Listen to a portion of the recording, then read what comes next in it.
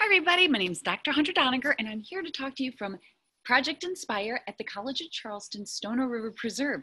Today we're going to be talking about birds and Mark Catesby and bird adaptation. So this is really fun and it's all about drawing birds. You can learn a lot of different things in here. So first of all, let's talk a little bit about Mark Catesby. He was a naturalist, and this was a long time ago. He was a scientist, and back then scientists, in order for them to tell other people about what they saw, they actually also had to be artists. And so in like 1600 to 1700, he came from Europe, came to South Carolina, found amazing things, and he couldn't just load up his boat or take pictures because that wasn't invented yet. So he actually had to sketch and draw and paint images of things that he saw. And so this is a woodpecker, one of the things that he saw. And you can see right here, it says painted flora and fauna. Basically, that's a nice fancy way of saying plants and animals and birds and things that he found. He was amazing. So let's draw a bird. So if you have a pencil and a piece of paper, that's all you need for this. We're going to start thinking about the type of bird you might want to draw. Maybe you have a particular bird. Maybe you want to make up your own bird and you have combinations of all kinds of things. So let's see what we have here. Let's start with simple shapes because you know the head of a bird is kind of like a circle and the body of a bird is kind of like an oval or an ellipse shape, and like the tail is a triangle. So everybody can draw a circle, an oval, and a triangle. So go ahead and try that.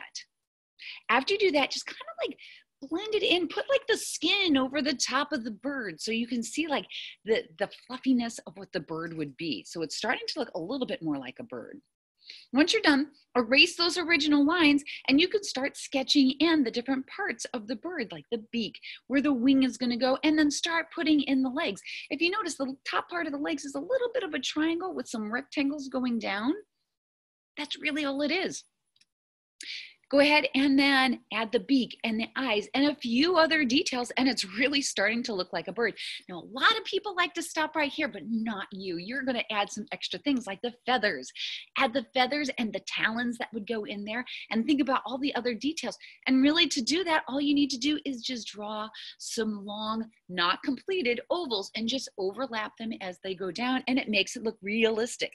The last thing you need to do is have a dark, medium, and light area. By that, I mean some areas are a little bit shinier and light. Some areas are darker. So if you squint your eyes and you look and you can see a dark, medium, and light, beautiful. That's exactly what you're looking for. Now, just so you know, there's different types of beaks. If you want to draw another bird, you can draw a meat eater. You can see how that beak is kind of curved and it's made for meat eating. And then there's a seed eater. They're really good at breaking apart things and making and eating the seeds. There's fruits and nuts eaters like parrots. And there's nectar feeders. You can see that they have that long beak that goes into the flowers. And then there's fish eaters, you know, like penguins and things like that. So there's all these different birds and their beaks really determine the different things that they eat. The feet are another thing that's really cool about birds. Birds that are used to climbing or swimming or running or grasping, all of them have different kinds of feet, and you can see how that they would really work. If you're grasping at things like an eagle and they need to grasp their prey, they would need some really long talons. If you're a duck and you need to swim in the water, you need those webbings in between so you can push that water along. It's amazing, right? So different adaptations of birds and species and things like that, that's another thing to think about. So let's think, what if the canary or the birds that you might see outside your building in your window, and you might see a cardinal, and what would happen if it got really cold here? Would they change? What if the food source that they like to eat wasn't there? How would they change? Would their beak change? Would they need to become swimming birds? What kind of things do you think would change? Some things happen over the years. Think about the habitat that they live in. Some birds live up in trees. Some birds live on land. There's all different kinds of places, and there's different reasons why they live in these different areas.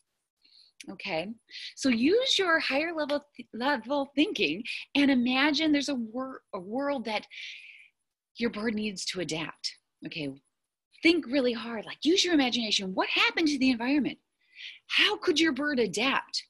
Draw the bird. So the bird that you drew, now draw with new adaptations. So you drew whatever bird that you drew, now make adaptations to it. Make a different beak, make different feet. Maybe they need longer feathers or no feathers at all. It could be anything that you want. Be as creative as you possibly can be.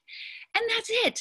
So you can rewatch this video, you can play it again, you can stop it at any time that you want, and that will be just absolutely perfect. So fantastic. It's been wonderful seeing you, and we're gonna move on to maybe another thing, and that will be great. Fantastic, and I will see you around. Bye.